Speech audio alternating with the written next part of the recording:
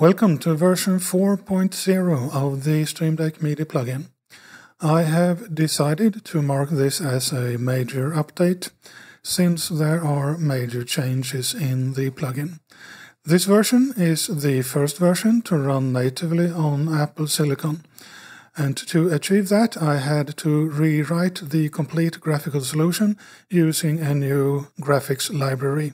And due to differences between the old and the new graphics libraries, there may be some minor details that don't look exactly as before, but I don't think you will notice. So on Apple Silicon, you no longer need Rosetta to use the plugin. The next change is for variable step size for dials. In previous versions, you had the option to set a fixed step size or to set 0 to have a variable step size. This worked well for normal MIDI value ranges 0 to 127, but it did not work well for custom value ranges. So I had to change the algorithm, and when doing so, I also added a couple of alternatives. So now it looks like this. You have a drop-down with a couple of different algorithms for variable step size. The slower algorithm gives you a better control for fine adjustments, while the faster algorithms give you a quicker acceleration of the value changes. The step size is now used by all algorithms and mark the minimum value change that will be performed if you make a single step rotation with the dial. So let's move on to scripting. And you can download the example scripts from the information below.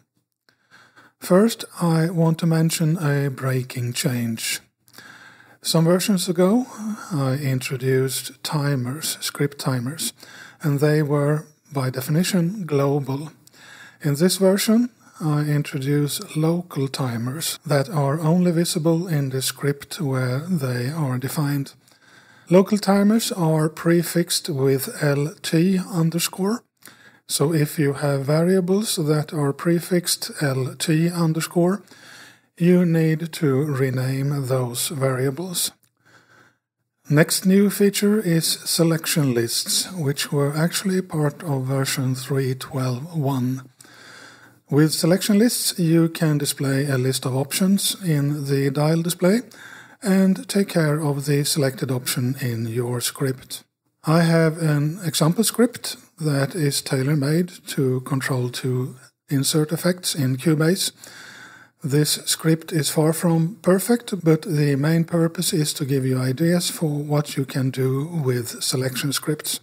So if I press the button, I get a list of effects I can control, and I select the frequency effect, and the window is opened in Cubase. And now I can control properties in that effect.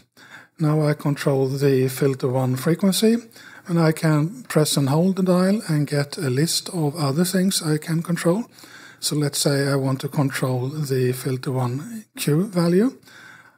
I select that, and now I can control the Q value, and so on.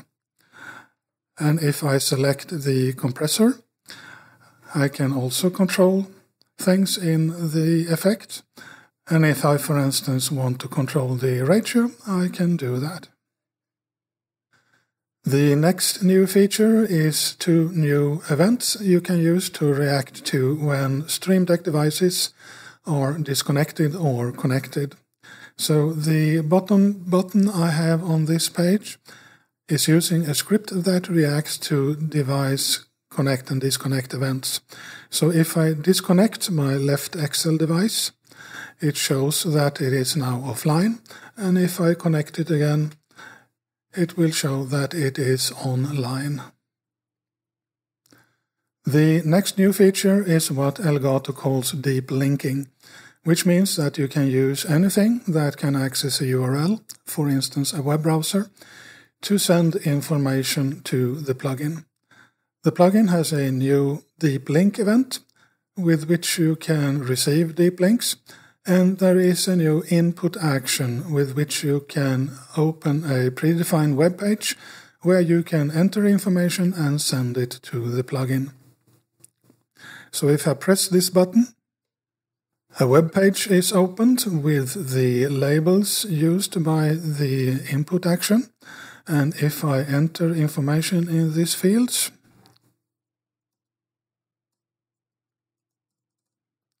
and send it to the plugin, it will be received by the deep link event and displayed on the button.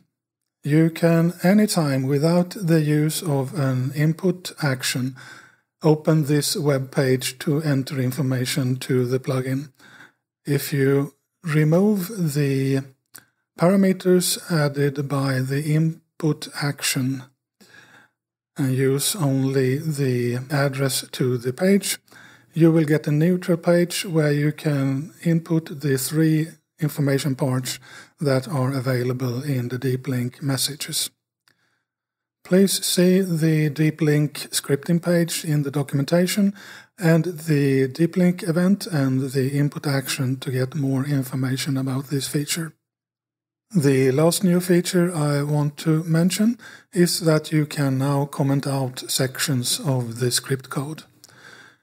If you have a section of the script code you don't want the script engine to use, you can enclose it with /* and end with */, and the script engine will completely ignore everything between those 2 markers.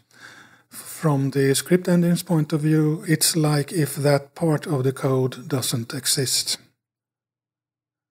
That's all for this update. Thanks for watching.